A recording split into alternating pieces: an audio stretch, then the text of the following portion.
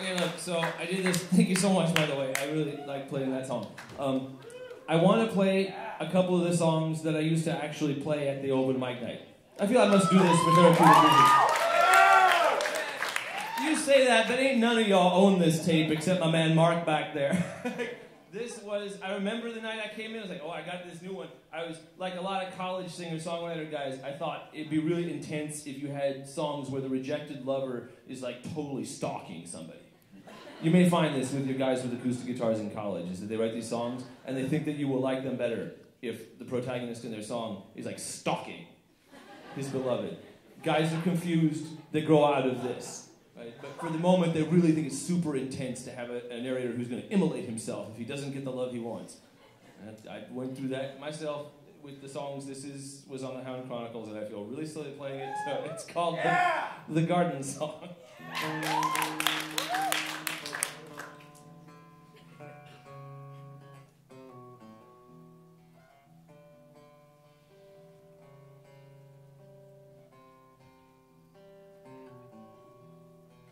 I see the flowers in your garden are in bloom. I see the flags are flying high. I see you've gone and rearranged things in your room.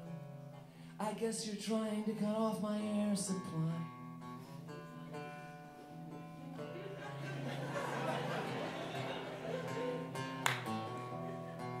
I can see my younger self thinking that was way intense.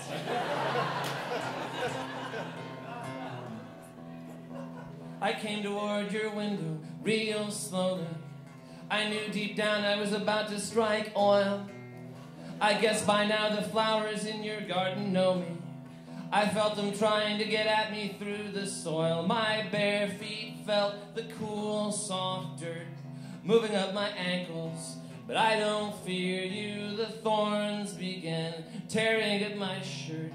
But I didn't even care when they tore clean through. Here's the payoff. Your garden can't hurt me. Your flowers don't threaten my life. Your garden can't hurt me anymore. Your flowers don't threaten my life. Yeah.